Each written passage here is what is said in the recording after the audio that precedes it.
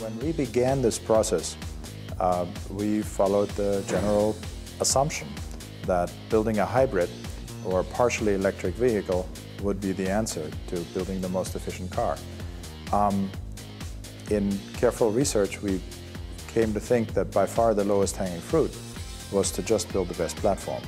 The most efficient platform, by definition, is the lightest, lowest aerodynamic drag platform. We quickly realized that lugging around hundreds of pounds of batteries was conflicting with that philosophy.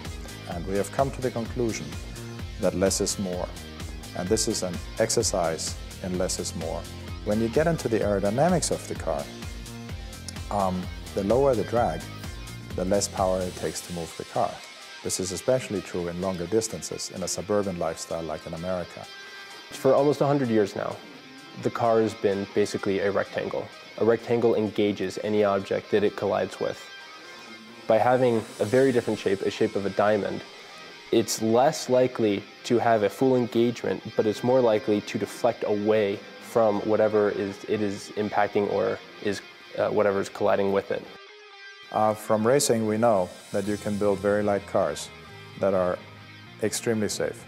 It is common practice in racing of cars crashing at many more than 100-mile-per-hour incidents and people walking away from it.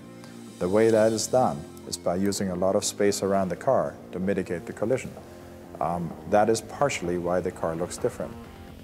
What makes it special is that even if a company like Toyota or Volkswagen decided to do this, they might not get to the level of detail and to the efficiency of the solutions which we are now well engulfed in.